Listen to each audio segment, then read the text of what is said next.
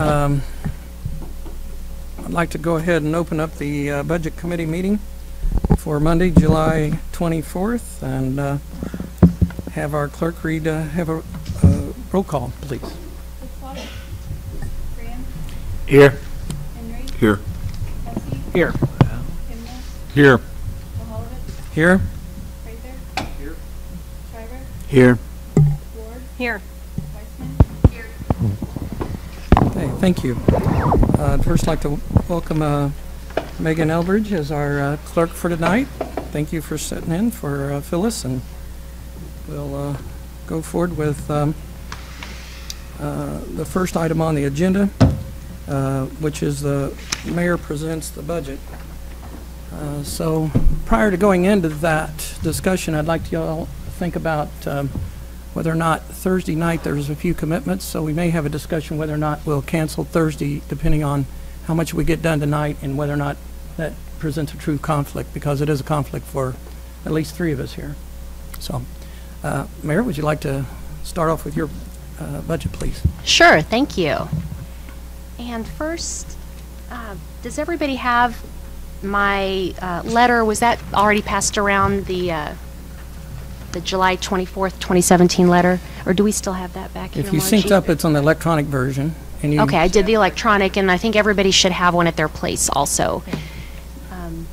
So I just wanted to touch on, I won't read it word for word, but we'll kind of touch on a few highlights. So first of all, thank you, Councilman Mahalovich, for leading the Budget Committee. Looking forward to this project. And one thing you touched on is the upcoming meetings, and I did want to note that the next few meetings I do have some conflicts and will not be available to attend. And so I just want to make it known that I will definitely try to get to all of them, but my not being here doesn't mean that I'm not interested in the process, and we can tune in and watch them, so I'll intend to do that. So I want to make sure that council understands my interest, and that I do apologize that I have a few conflicts on some of the next upcoming meetings. And all the meetings are on the website for those that are tuning in at jeffersoncitymo.gov. They can see our complete list. They're mostly Monday and Thursday nights, so looking forward to those.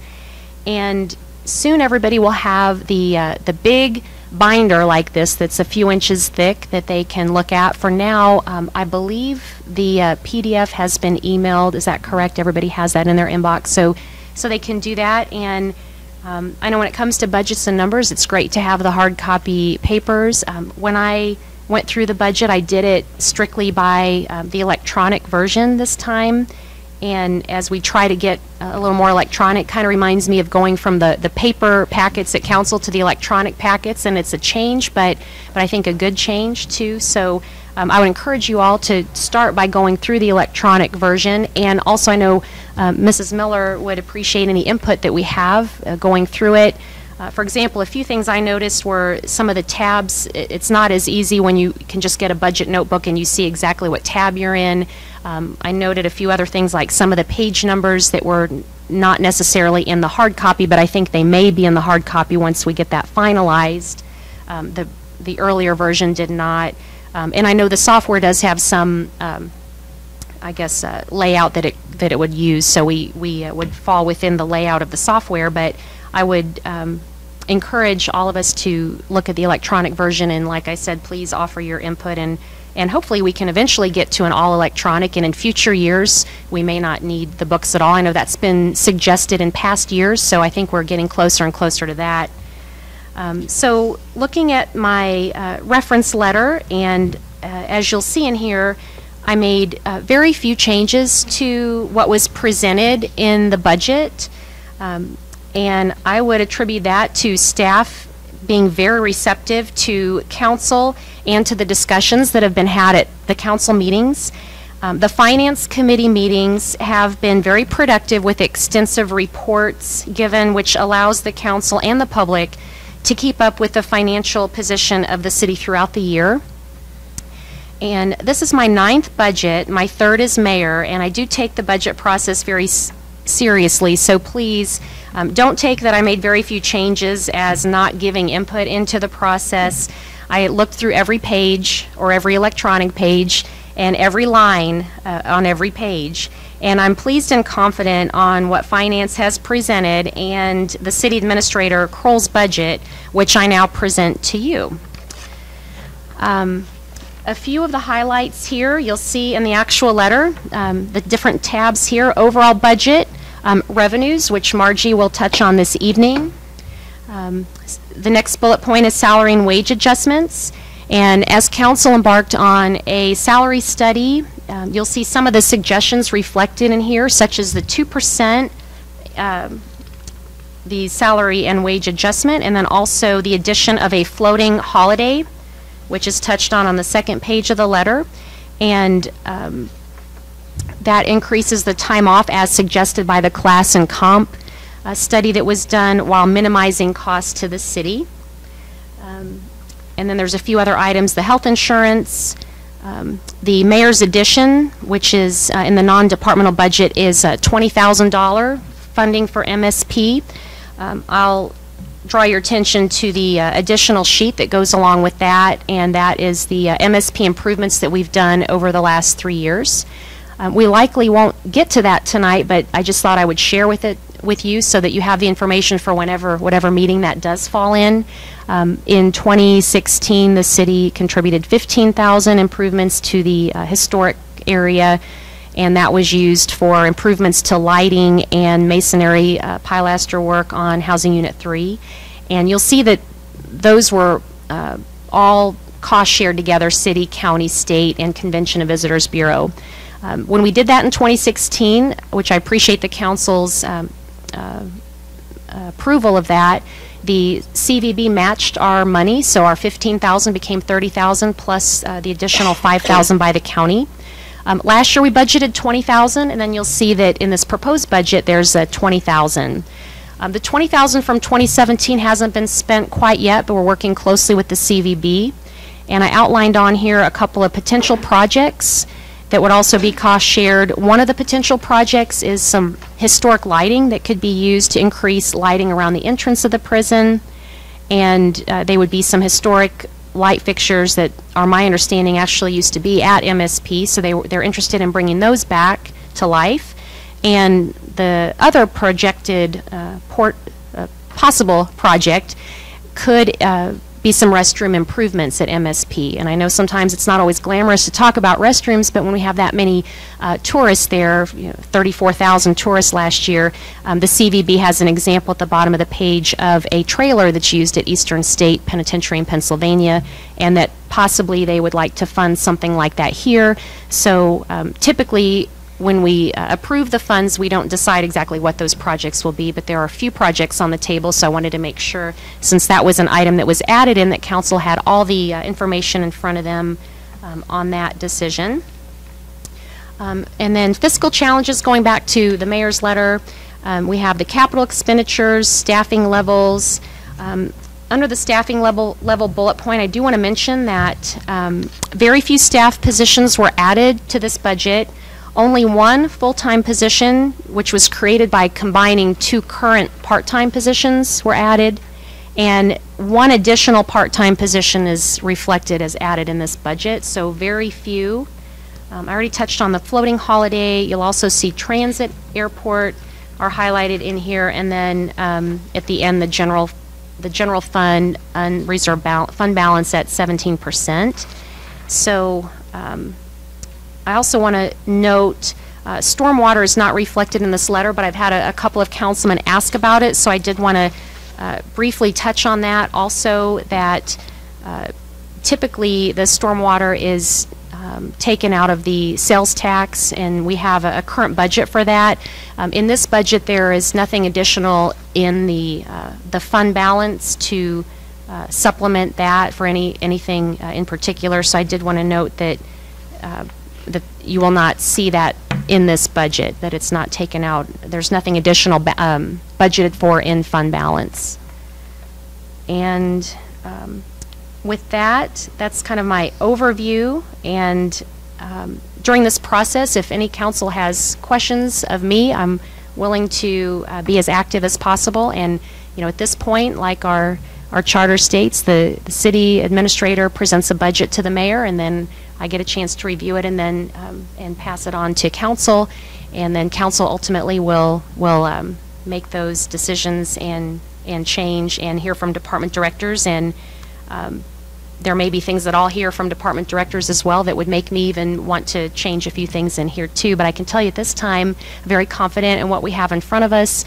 There's very little leeway to go one direction or another, but I feel confident in having very low levels of extra staffing, but also being able to accomplish some goals within this budget. So before I turn it over to Mrs. Miller, I want to thank Mrs. Miller for her work. I know this is her second budget here at the city. Many budgets she's done before, and I feel like she's done several for the city because it's been such a smooth process, and also in the work you've done at finance committee meetings, and also to Sheila and your entire department for working hard and getting all of the numbers and information to council. So with that, first I'll ask if there's any questions of me, and then I will turn it over to Mrs. Miller. Any questions of Mayor Turgeon? All right, so I think we'll have an opportunity to go through these line items in the future and discuss those. Thank you for laying that out in a very clear and condensed manner. I think the next thing on the agenda then would call for revenue discussion by our Chief Financial Officer and staff. And I too want to thank also the Finance Department for all they've done to put this in a readable form, and I appreciate the work done by staff and the photocopier throughout the weeks and days to keep up with the voluminous amounts of material we're going to be seeing here soon. I do want to remind people that it is, all the budgets and all this information is available on the web, as well as our meetings are being recorded so they can go back and see those and contact any of your council members to find out whether or not they have any questions. Councilman Graham. Yes, I just wanted to say before we get started to our city administrator, thank you for this proposed budget, and Madam Mayor, thank you so very much as well too. I know we don't have a lot of wiggle room in here, and Madam Mayor, I know I was one of the persons that called to ask about stormwater, and so to this council, before we even get started, I sincerely hope they were able to find some monies in here that's going to help start to address stormwater issues more than what we currently have budgeted. I know we haven't started talking about that yet, but I do want to put that on the forefront of each and every council member here as we move forward with this budget. So I just wanted to say that, and like I said, thank you, Madam Mayor, for your proposed budget. Thank you. I think we'll go ahead and have your presentation of the revenue discussion. Thank you, Mr. Chairman. You should have a handout in front of you of the revenue pages. It's about a 7-page document, starting with the pie chart of the general fund summary. And the full budget document will be available on the website tomorrow morning, along with the mayor's budget letter. Any other handouts that we will be going through. So beginning with the FY16 actual, for information purposes, you can see on the front page the $32,650,443. The FY17 current budget at a little over 35.8, and the FY18 mayor approved budget of $32,441,302. This is just for illustration purposes. I'd like to point out the FY17 adopted budget was actually $32,218,217. The differences there are, the majority of the difference are grants, and then the approved use of the fund balance for some supplementals of almost $1.9 million, of which almost $1.2 million of that was for the fire apparatus payoff. So taking those out of the equation, the overall percentage increase between the FY17 adopted budget and the FY18 mayor-approved general fund budget is 0.7% increase. And if it would please the chairman, I'll go through the detail. Please. Okay. So starting with the sales and use tax category, there is a 1% increase estimated for FY18 from the FY17 adopted budget. We are running a little bit less than that currently, but hope that the remainder of the year will be favorable. The state's consensus revenue estimate that the state, Missouri State budget was voted on was an estimated increase of 1.9% for the sales tax. And then just as a piece of information, the City of Columbia has a 1% sales tax increase included in their FY18 budget. Should I just continue on unless there are any questions? Okay. So the intergovernmental taxes group includes the motor vehicle tax and the gas tax and road and bridge tax. There is a slight increase of $39,000, which is about 1.8%, and that is on the motor vehicle tax. We're showing actually a 2% increase year to date, and then on the gasoline tax, that's a 3-year rolling average. On the cigarette tax line, which is the other taxes, it is a decrease of $1,000 from the 2017 adopted because we have been seeing revenues trending down with the cigarette tax. The next section is the franchise and utility tax. We are reflecting a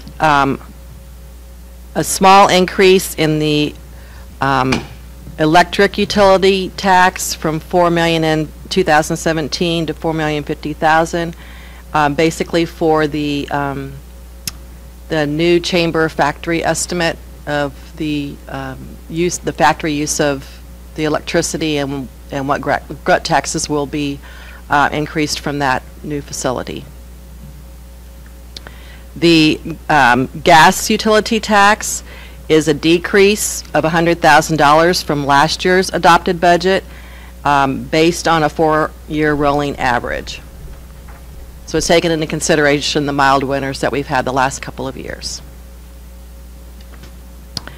The telephone cell utility tax is a little bit of a decrease based on a 3-year rolling average, and the cable franchise fee is remaining the same based on both a 2-year rolling average and a 3-year average. So overall for that category, there's about a $70,000 decrease in projections between the 2017 adopted and the 2018 mayor approved. Moving on to property taxes. We've got an increase in the current property tax line based on a 1-year rolling average. We do have some preliminary assessed valuations from both Cole and Callaway County that we just received this week. So there might be an update to this number, but this is the best estimate we have at this point. The delinquent property taxes are down slightly, but that is kind of good news because what has happened is the current property taxes have increased, so there's been less delinquencies. The financial institution tax is a little bit higher than the previous year based on a 2-year rolling average. We actually, the 2017 actual to date is actually $53,000, so this is a fairly conservative estimate at $48,000. The next two lines, the property tax interest and penalties and the surtax receipts remain the same. We have or the surtax receipts county reimbursement. The surtax receipts line itself is a little bit of an increase based on a 1-year rolling average, and the special tax revenue is a little bit of an increase based on the 2016 actual and removing some of those one-times but adding one-times that we're aware of for 2017.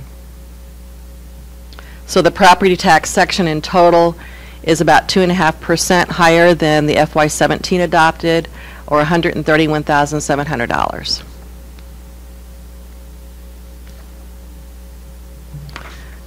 Moving on to the charges for services.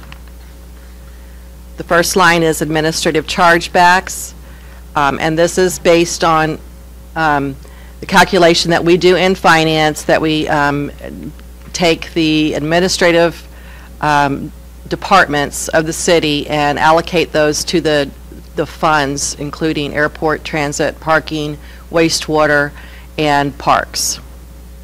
So those are a calculation based on personnel costs and operating expenditures for those administrative departments. So that has an increase of about $33,000 over FY17 adopted. The EMT reimbursement is a contract with the county, and that it remains the same at $25,000. The street cuts, we see a little bit of a decrease based on some 3- and 2-year rolling averages. The fuel chargebacks, this is basically the fuel chargeback for the housing authority. The parts chargeback remains the same at $185,000. The labor chargeback increases $5,000. The labor charge was increased to $90 an hour by our central maintenance. The rent City Hall, you'll see a decrease of $35,000. This is the rent that the Parks Department was paying for the annex, and now that they're mostly moved out into the link, there will not be rent on that facility for FY18 because of the move of the municipal court to that annex. Rent on tower sites increased $36,000 based on a 2-year rolling average. The Cole County 911 reimbursement is a calculation of 25% of our total 911 expenses. So that fluctuates based on the department's budget for that section, for that department. The Cole County GIS Joint Cooperative is a $15,000 contract with the Cole County, plus we've added $1,850 annually for their share of the GeoCortex software that was implemented with the GIS department last year. There's no change in the sale of grave sites, and then the TIF administration fee, there's a calculation for the Capitol Mall that includes a 5% escalator and the south side. So those are estimates, and it is estimated to decrease about $7,000. So the total for that section, the charges for services, is about in total is about 1.8% increase over the FY17 adopted, or about $48,800.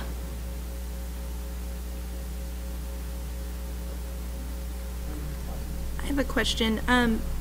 Thank you.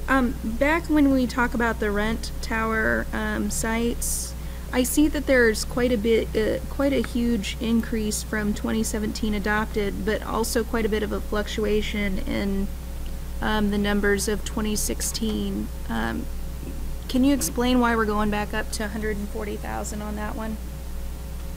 The 140,000 is based on a 2-year rolling average that gets you about 139,000, and then the 1-year rolling average is actually 145,000.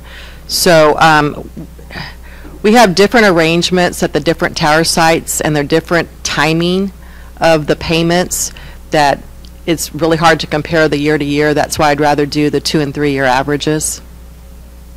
Okay,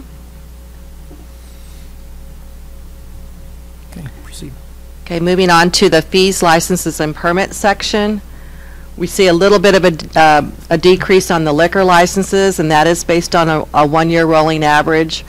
And then also looking at our year-to-date actual plus the remaining month's estimate, so that is set at 59,000. The business licenses, home occupation permits did not change from the previous year, nor did the abandoned building admin fee. The building construction fees, there is an increase of $95,000 for FY18's adopted budget. This is based on a 3-year average plus the addition of the new high school one-time fees of around $85,000. That's the major difference in the estimate. The electrical certificates and electrical permits, plumbing licenses all remain the same. The plumbing permits, there's a little bit of a decrease, and that was based on a 2-year rolling average. There were no changes for other licenses and permits, daycare inspection fees, food inspection fees, curb cut permits, Board of Adjustment fees, and all of those are no changes. The sign permits, there's about a $900 increase, and that was based on a 3-year and a 2-year rolling average. The demolition permits, the accident reporting fees, and the blasting, no change. The animal redemption fees, there's a $3,000 increase, and that's based on a 3-year rolling average. Animal vaccination fees has an increase of about $500. That is also based on a 3-year rolling average. Animal cremation fees, $3,000 increase based on a 2-year rolling average. The taxi permits goes away because of the changes that were made to the code with the Uber. So individual taxi drivers do not require a permit. The vacating right-of-way, no change. Rezoning request is trending down, so there was a reduction of $2,000 in that line item, and then there was no change for planning and zoning review fees or non-refundable plans or specs. So the total for that section is $800,700, which is an increase of $92,300 from the FY17 adopted. If there aren't any questions, I'll keep moving. Okay. The next section is a section that we did trend down. The fines and forfeiture section, the court costs is $2,500 less than the FY17 adopted, and the police fines traffic is about $110,000 less. And these reductions are due to some legislation that were passed actually a couple of years ago, limiting those maximum fines, and our budget was never adjusted for those items. In total, the fines and forfeiture section is $115,000 less than the FY17 adopted budget.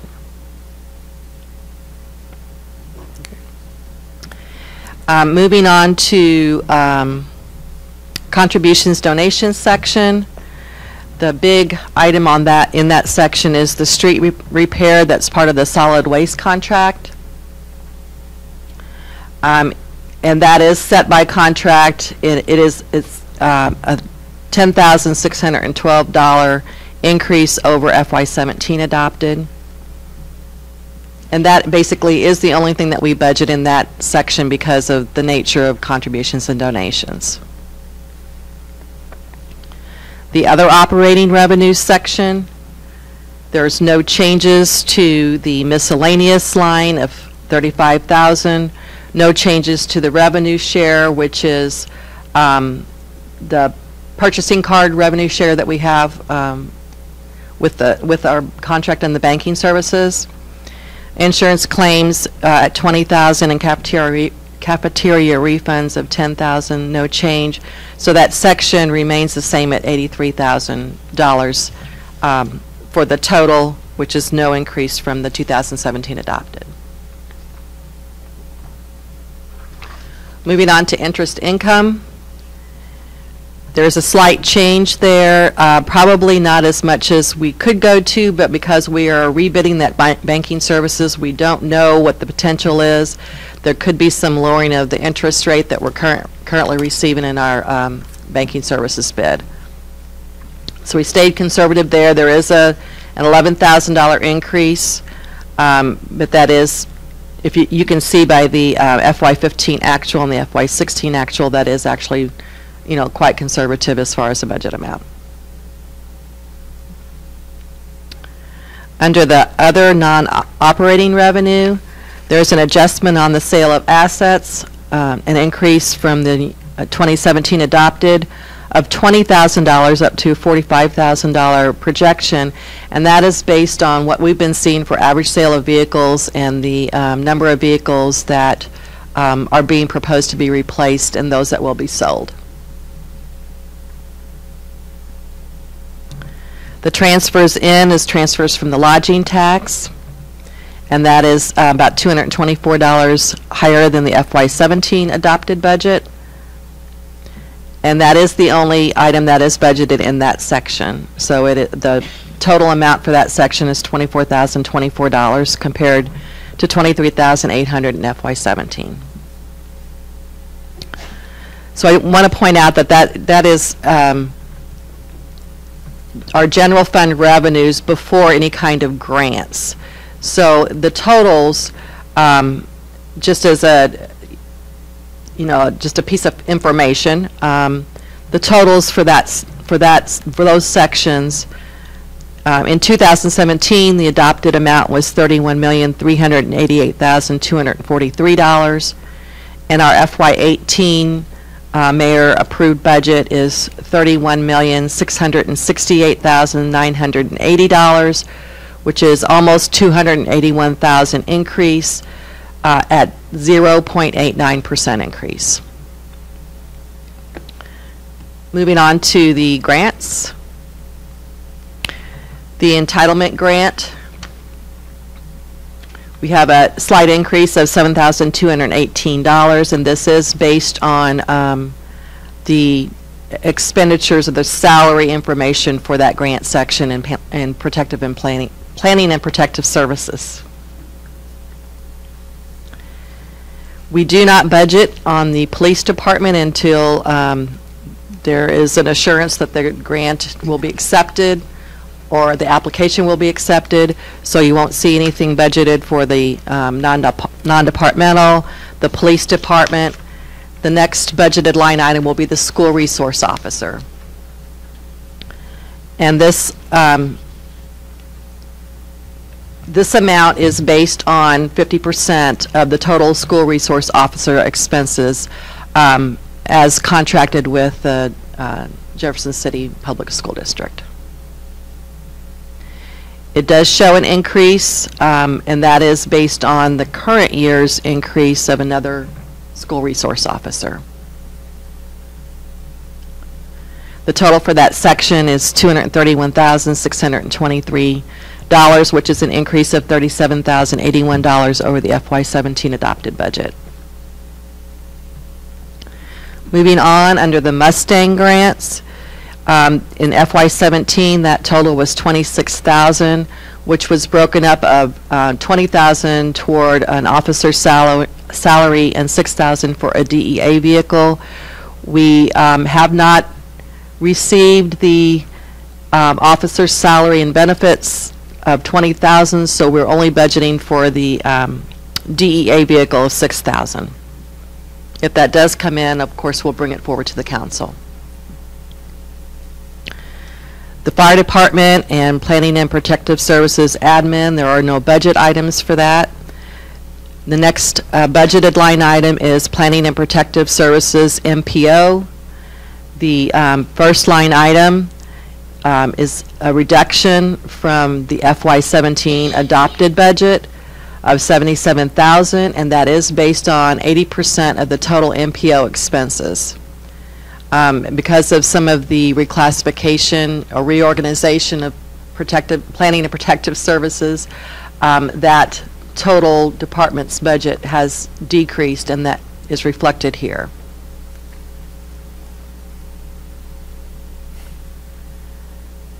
The local grants section or line item of that section is the remaining amount that the county will pay, contribute and pay for.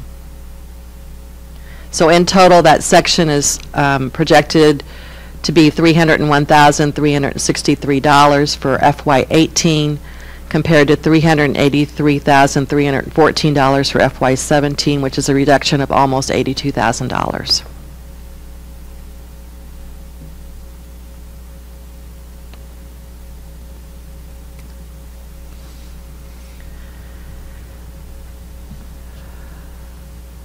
And then the next section is Planning and Protective Services Redevelopment Grants.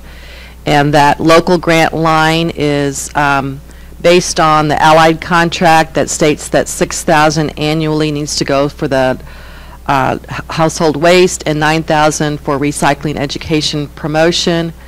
The remaining $5,500 is from Cole County for the household waste ongoing. No change from FY17.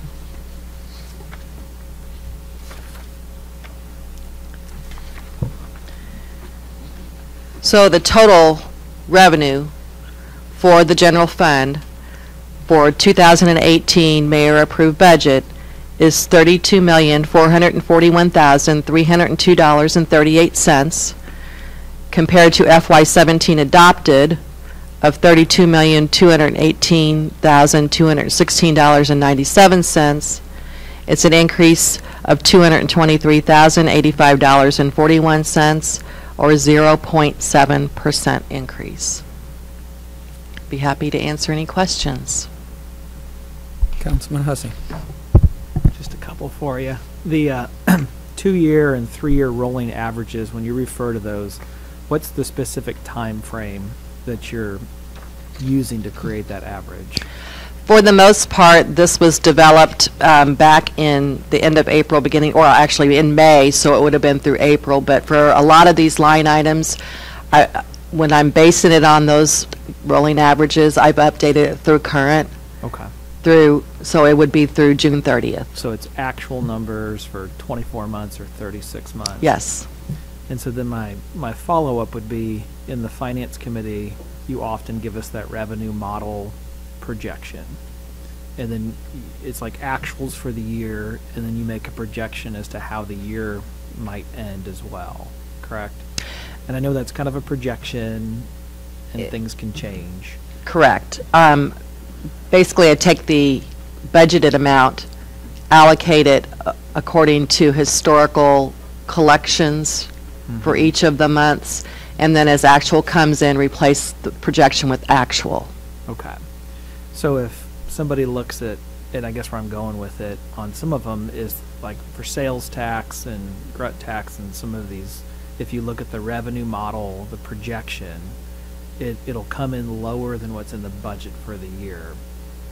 But yet, when we then put a figure into the budget, so for example on sales tax, where the budget says 11.4 million, the 17 budget says 11.3 million, the revenue model projection says 11.163 million is where we're, as of June 30th, where we're projected to end. And that can certainly change if we have some good months between now and then.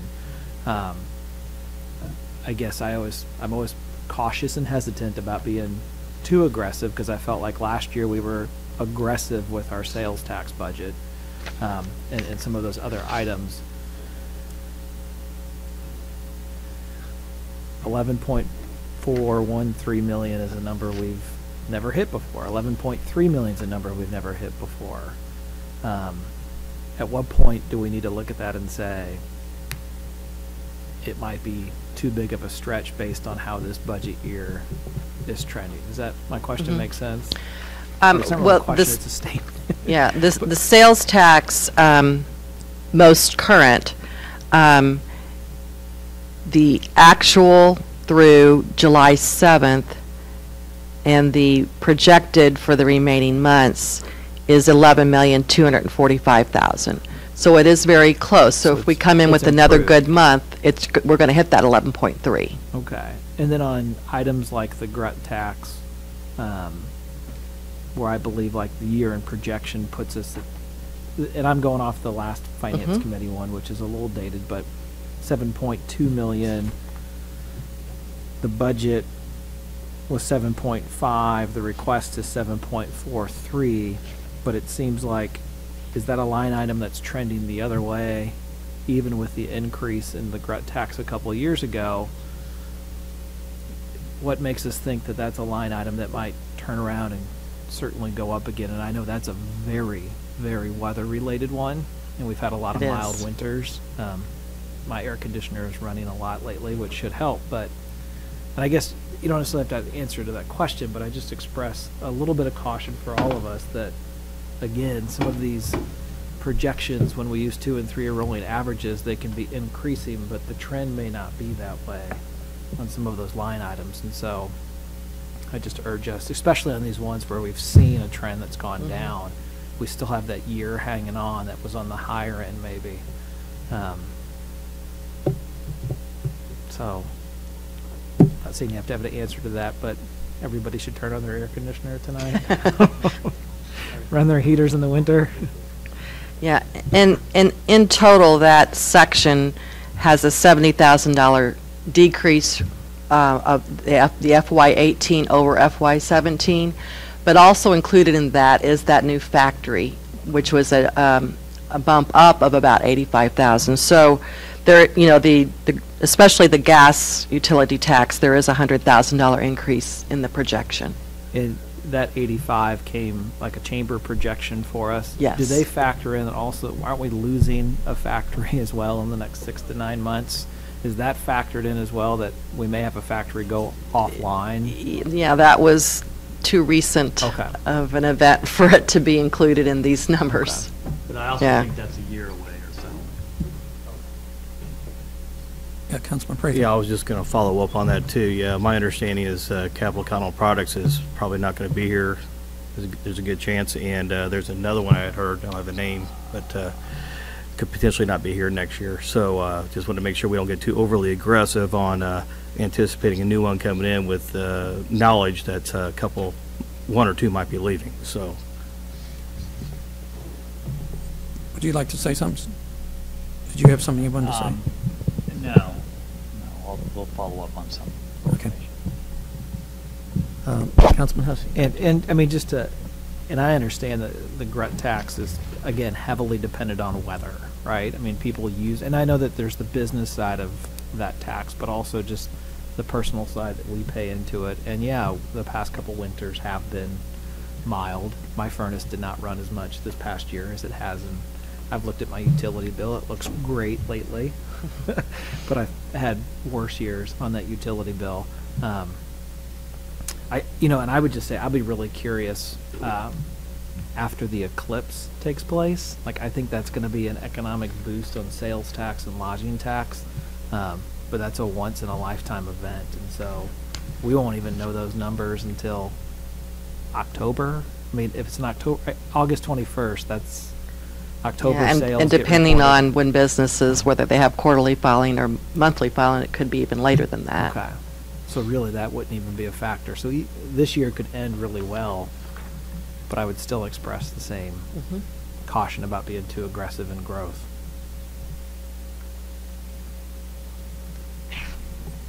And Carl, I encourage further discussion on this revenue. I know that we're just now getting our teeth into this, and this will be the main goal, I think, for us to start with, is to just really feel comfortable about that number. So if there's any questions you might have, I know that that discussion doesn't end tonight. It can go on until we approve the budget. But we last year we were noted that we actually did approve a revenue, and I'm not pressuring us to do that, but we actually approved it for last year. So I'm not going to ask you to do that unless I have a motion. But for now, we're just still in the early stages of determining what the revenue should be.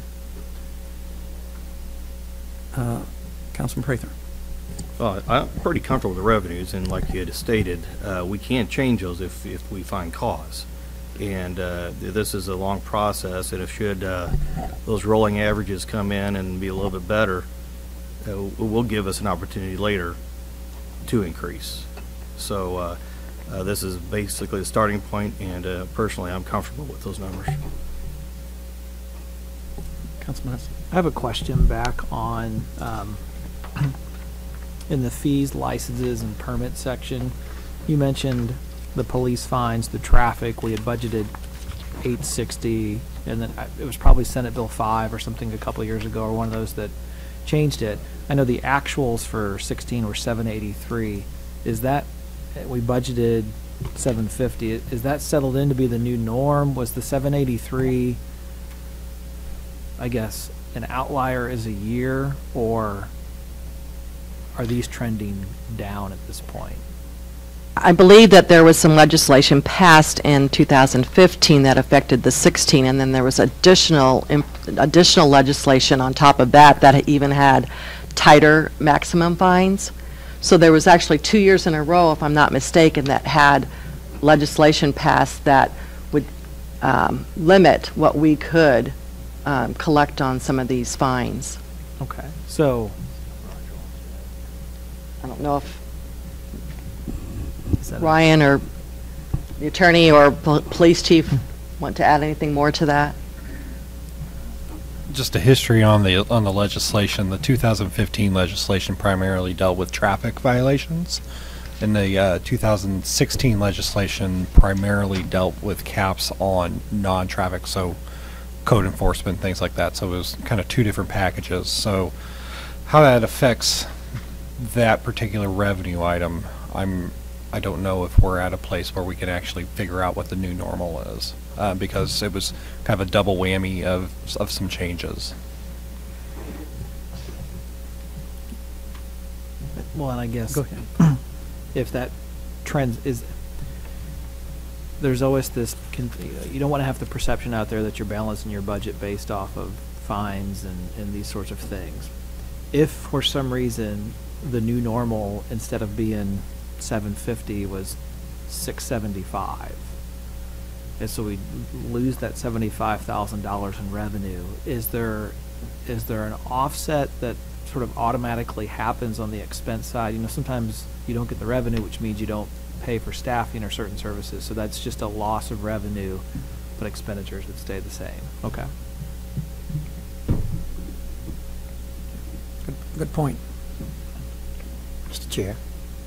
Yes, Councilman And just Gray. to comment to what Councilman Hussey was saying, I would probably look at those trends to continue to trend downwards when it comes to fine and forfeitures as we're moving forward. So I don't see those ticking back up. So if that's a concern, then might need to adjust it now.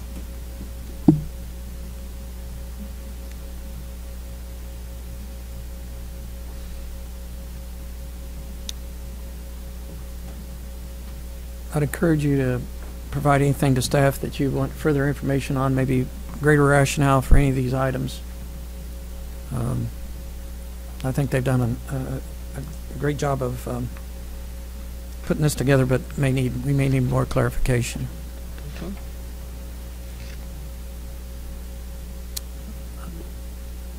Give a moment for any further revenue discussion.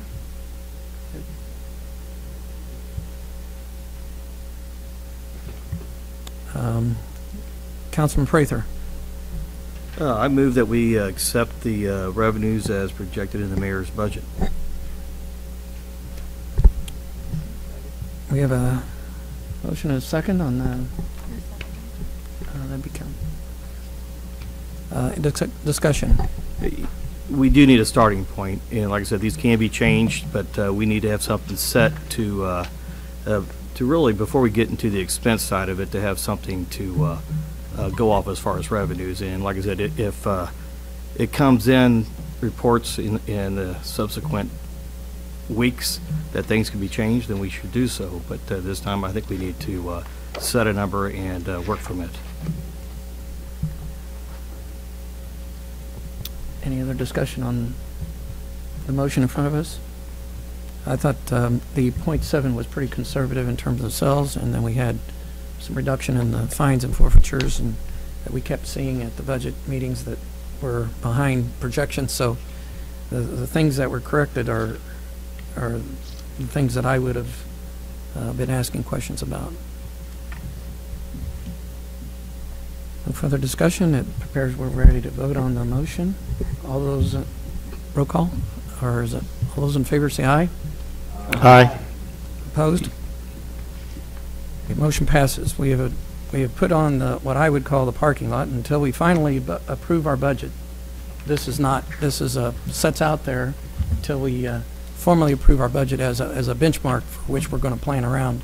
That'd be the best way I could characterize what we just did. Any questions about that? Okay, so we're going to work off of this until we can be proved otherwise. And there's also, it was brought up earlier about some councilmen and ladies that are not going to be able to be at our future meetings. So anything you're not going to be at, let me know, or the clerk know, or somebody to know that you won't be at a meeting, so we can plan around that. I'd like to have at least 7 or 8 council available each meeting. Having said that, there appears to be a conflict this Thursday that we could potentially launch into our Thursday discussion, a continued discussion on revenue. And if we should make progress on that tonight, then we may be able, as a group, choose to cancel Thursday meeting. Any discussion on that? Keep moving forward. I personally won't be here, so. Okay. So we have on our agenda revenue discussion, and we just had that, and we have we're going to talk about the revenue projection, and then we will readdress it next Monday as at our next meeting, and then I will ask for some sort of motion to cancel Thursday meeting at the end of this meeting. So we're going to launch into the 5-year forecast.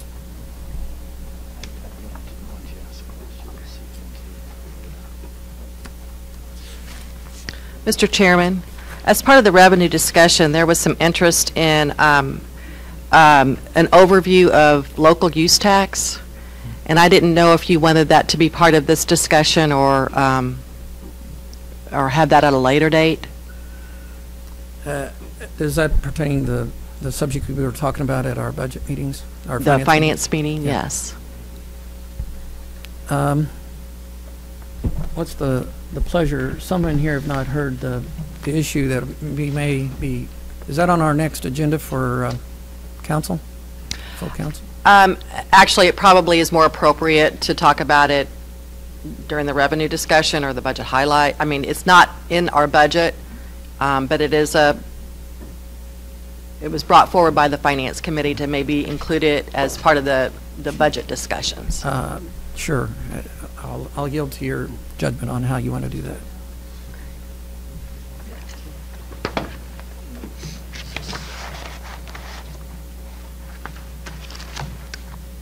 So at our last finance meeting, there was an agenda item entitled Overview of the Use Tax. And we're bringing this up because of the issue of a deadline of November of 2018. Basically, if we don't bring forward on a ballot issue a continuation of a local sales tax on motor vehicles purchased, that revenue stream will end. And that will have an impact on our City of Jefferson budget by $240,000 annually. That was a case that was decided by the Missouri Supreme Court. It had some legislation for a couple years that delayed that implementation, but now the deadline is November of 2018. So in looking at that and bringing forward that out-of-state motor vehicle sales, we wanted to bring forward the local use tax. So use tax, it's not an internet tax. It's the use tax is paid by the purchaser, not the seller. But it is basic. It can be thought of as like a sales tax on goods that are purchased from out of state that are shipped to Missouri. The city can impose a local use tax that's at the same rate as their local sales tax, but that local use tax must be submitted to the voters of the city and passed by a majority vote. The projections from the Department of Revenue is that in calendar year 2016 there was $77 million in taxable sales or purchases that were subject to a use tax. So this, applying our 2% local sales tax, the 1% general, the 0.5% capital improvement, and the 0.5% parks would amount to approximately $1.5 million in additional revenues. This has also been brought to light because of Amazon's voluntary payment of the use tax that started back in February. Just as a piece of information, as of January 2017, there are 111 municipalities, 50 counties, and 191 special districts that do impose a use tax, including Cole and Callaway counties. And a question that was answered at the Finance Committee meeting was, when did those use taxes start, especially for Cole County? I did contact Cole County last week. They've had collections on the use tax since October of 1992, but they were stopped in 1996 because it never was sent to a vote of the people. So they had that vote, and then it was implemented again in 1997. So they've been collecting the use tax all this time. Callaway County is more recent. They started in 2016. So basically, with that Supreme Court decision about out-of-state motor vehicle, they ruled that only cities with a local use tax could collect that sales tax going forward after November 2018. Either that, or you have to pass, the voters have to pass the local sales tax on motor vehicle purchases. So that's why we were bringing it forward. There will be an impact to the city if we do nothing. And we wanted to start the discussion about this out-of-state local sales tax on motor vehicle purchases and/or use tax. Refresh our memory on when that would go into effect, did you say? Well, it has to go to a vote of the people, and it has to win by a majority vote. But So the loss of this would impact what budget year? November of 2018 would be fiscal year 19. And back to your Yeah. point, there's two opportunities potentially to bring that before the voters. It would be April and October next year. Right? August. Did we get clarity as to whether or not the November election was still an option? It's not as clear as you would hope, but I believe that the consensus seems to be that the November election would also be available.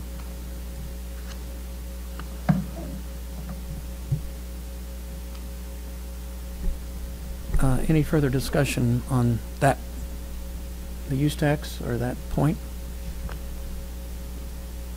Councilman Hussey. I think I would just add, I think Councilman Prather shared this at the Finance Committee as well, that the easier sell initially is the motor vehicle out-of-state sales tax, because that's already a tax being collected in terms of putting something before the voters. Amazon, they're voluntarily collecting, but they're also projected now to open up a distribution facility in St. Louis area. So Say that they would have been required to have the sales tax Correct. anyway, so that's, yes. I think that led I think to the voluntary everyone payment. kind of knew that was coming, but yeah. But I guess I would agree that we need to have a conversation as a council about what ballot measures look like for 2018 before we, I think the motor vehicle sales tax is a easier one to put forth just because it's already a collected tax and it makes sense. But when you start talking use tax or stormwater fee or some of these things that are options, it's worthy of us having a conversation, whether that's in the Finance Committee, in the coming months, or at the full council level at least.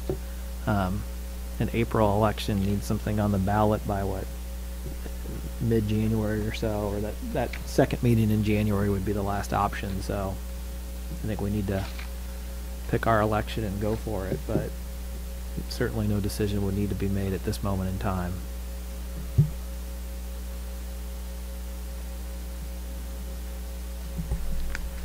Okay. Okay.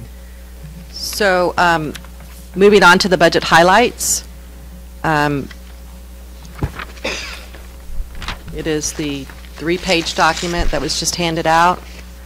It has a little bit more detail than the mayor's letter. I won't read every number on this since you have it in front of you, but the proposed budget across all funds is $63,353,702.10, and there is a breakdown of those budgeted expenditures by fund. The general fund being $32,441,302.38. There is a pay plan included in the mayor's approved budget. There is a proposed 2% pay increase. That is not an across the board whatsoever. It is an amount of money that there should be further discussions on how that is implemented. But that total cost across all funds is $530,362.24. That does include salary and benefits. And the general fund share of that is $399,606.69. So basically, for every 1% pay increase, the general fund is about a $200,000 effect. The health insurance costs that are built into this 2018 mayor's approved budget includes a 7% increase at a total cost to all funds of $186,400. And for the general fund, this is $155,144.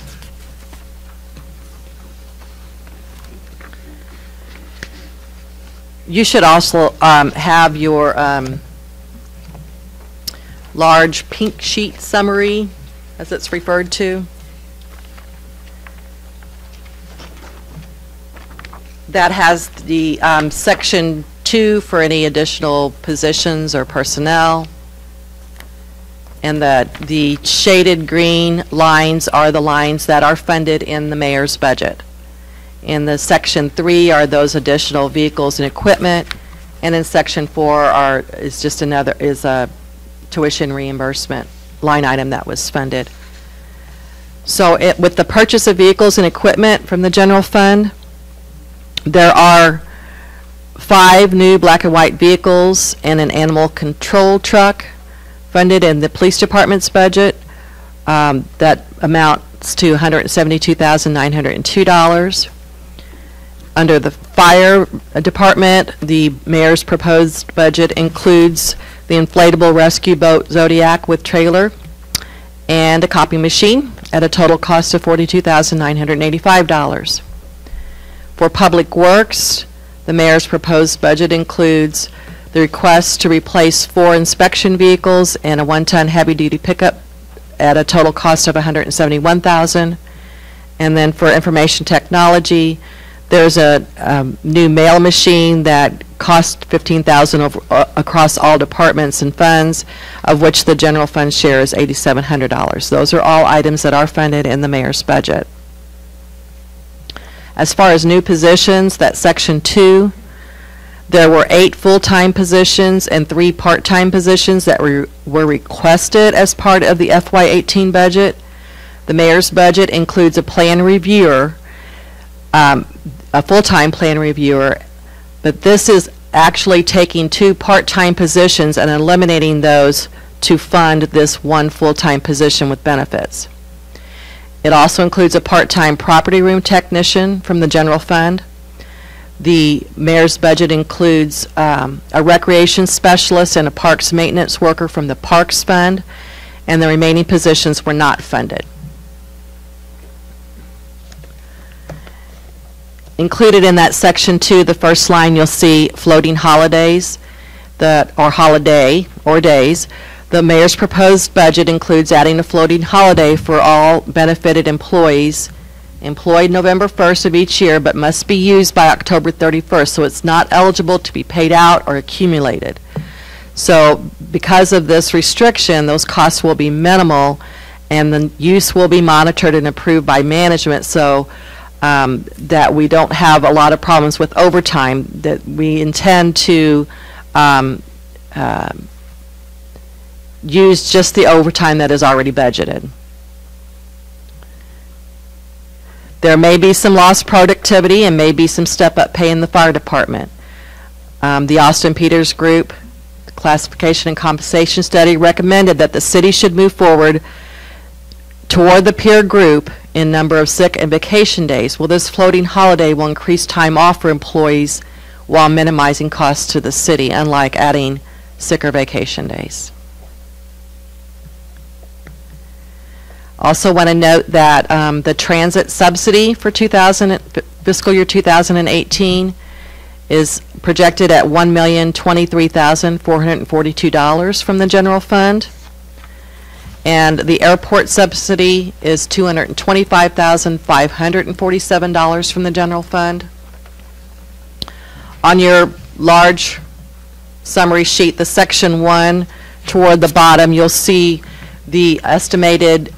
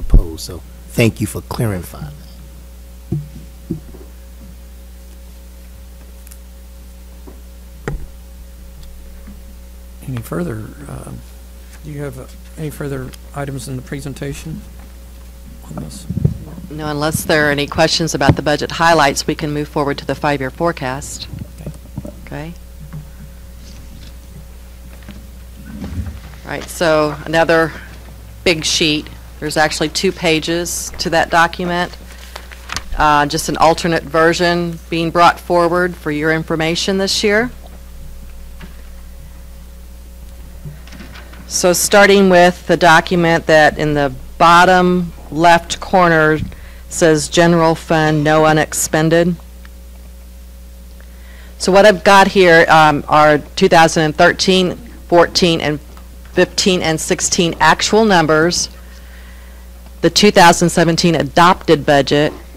The 2018 projected column is the mayor's approved budget.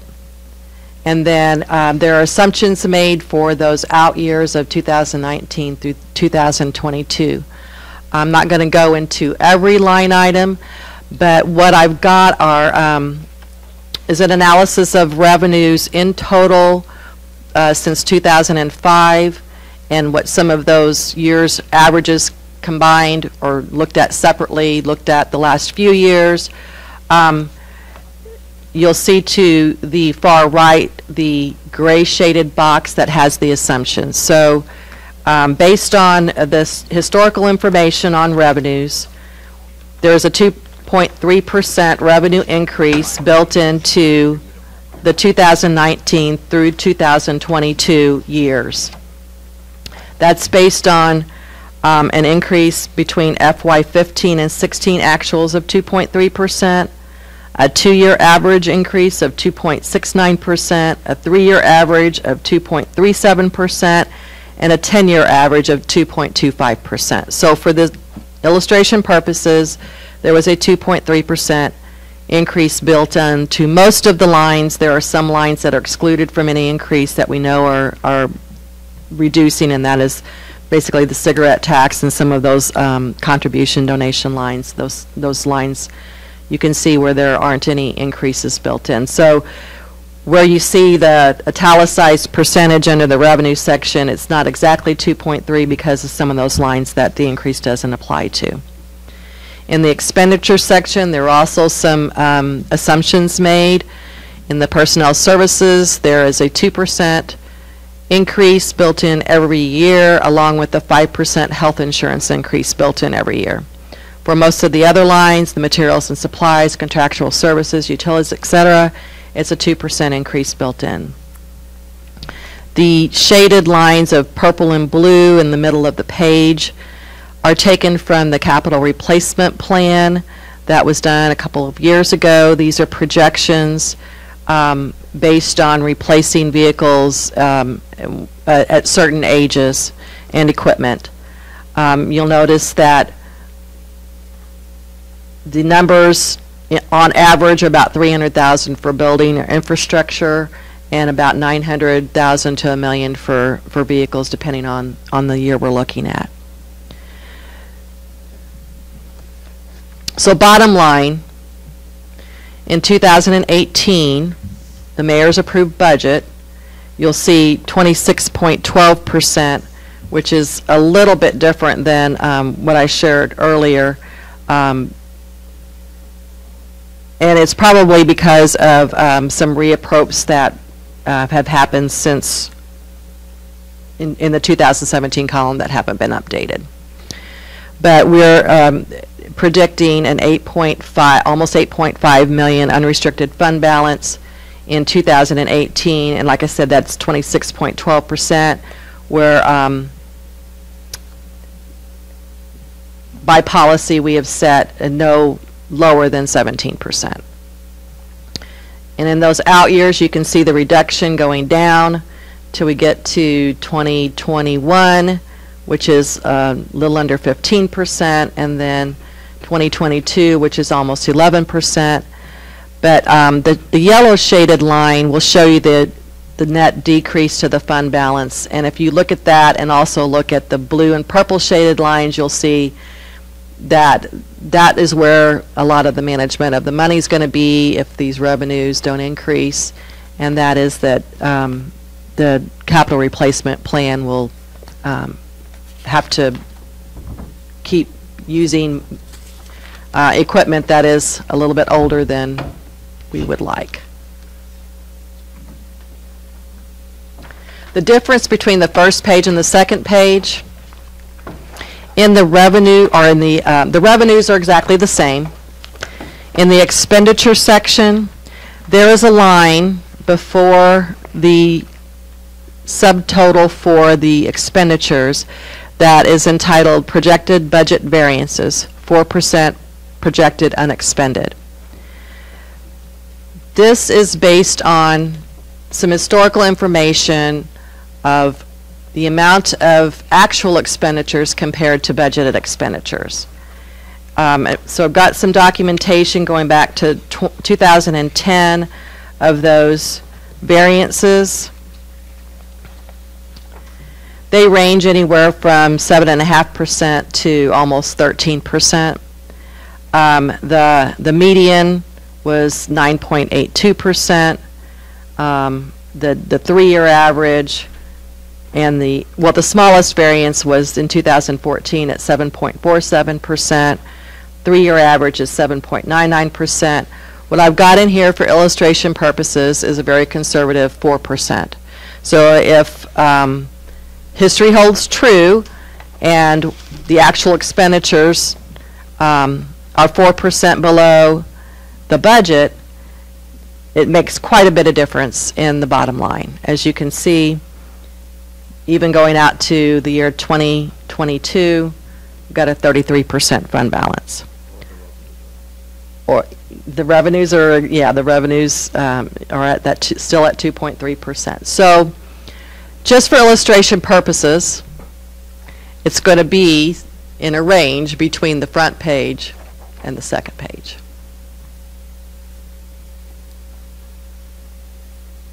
And I went through that very quickly. Does anyone have any questions? Well, for even those who have been on the council a few years and seen this, it's still a reminder each year of how this works. I had notes from last year that we had a projection of 10% increase in the projections for health. In the last projection we went. So this was 5% increase in health care, right? That's what you said? In this 5-year forecast, yeah. In the actual FY8 or the 2018 mayor's approved budget, there's a 7% increase built in. Yeah. And I always look myself at that bottom line in terms of the orange and to keep us in that 17% range. So I appreciate the other illustration. The other thing I might add is I feel good about how this council has addressed some of the issues with regard to the capital improvements plan or the capital replacement plan, and we have a sinking fund there in that purple area that I hope is achieving the goal we wanted it to. So I don't know if City Administrator has any comments on this. I did want to just note that I agree with you and appreciate that, although for the sinking fund, we did take some of the money out of that. We've been typically doing $300,000, and I left recommended to the mayor $200,000, just based on the overall budget and where we are on that. So that's certainly an item to talk about.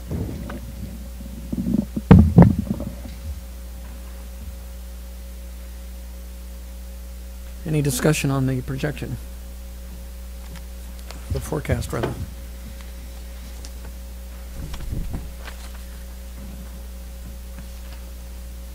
I'm looking to my right, left.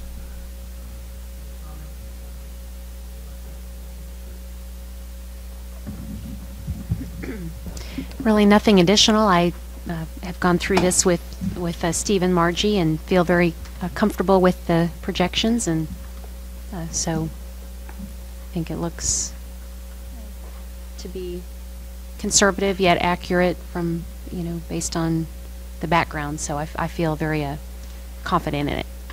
Thank you.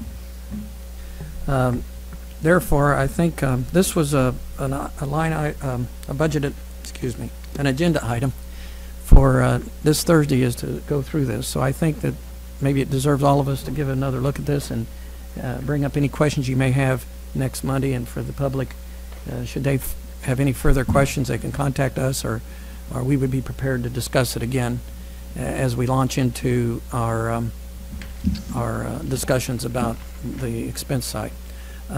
Margie, can you walk us through the next few meetings? I think I will look for a motion or I could just, about Thursday's meeting, could I, as a group, should we vote to cancel that meeting? Would that be the appropriate action? Okay. I think it'd be good to have that on the Okay, let's go ahead and I would entertain a motion to cancel next Thursday's meeting. Second. Okay, made by Hussey, seconded by Graham. All those in favor say aye. Aye. Opposed? Okay, a night off from budget. And This Councilman Thursday. Mahalovich, you said next Thursday. You're referring to this coming Thursday, the Yes. 27th, The- correct? Yeah, Okay. 2 more days, yes. Okay. 3. We'll post that cancellation. Very good. And then that brings us to the discussion for the 31st, which is next Monday, will be, we'll proceed with, in what way? At this point, we would start with the expenditures, the detailed expenditures by department, starting with the mayor and council, going through administration, pretty much basically what follows the book. And we will have the books available, I want to say in the next couple days, just to give us a chance to review them. So the hard copies of the books, we had planned on distributing at the Thursday meeting, but you can come by them, pick them up, I would say Wednesday, be safe. Okay. Sheila will send an email when they're ready to be picked up if you would like to see them in advance. Otherwise, they will be available Monday night, the July 31st. And again, And you do have your electronic version available in the Budget Committee packet. and again, for the public, it'll be posted tomorrow on the web? Yes, site? it will. Yeah, very good. Yes, Mayor Turgeon. And on that note, does everybody, I guess before they make the copies, is that assuming everybody wants a hard, or the hard copy rather than the electronic? Yes, I'm I best served would. at this point. I would. Okay, just The- making the sure one- before you make all 10, so the it one, sounds like you do. Okay. And I appreciate the point on it being electronic, and it really takes a lot of staff time. I do go through that myself, and I find the paper to be good at this point. If I was to create if we were going to electronic, my only change would be hyperlinking a table of contents, so I could go right to the tab. I don't know that I can do that here. The electronic version should have bookmarks on it. Okay. So at the bottom of your iPad, if you don't know where that is, I can Okay, thanks. So you can go directly to the tab section you want to go. There is some advantages to the electronic version. If you want to find out a line item like Old Town, you just search Old Town and you'll come to that line item. And so I've done that in the past, and I appreciate the comment.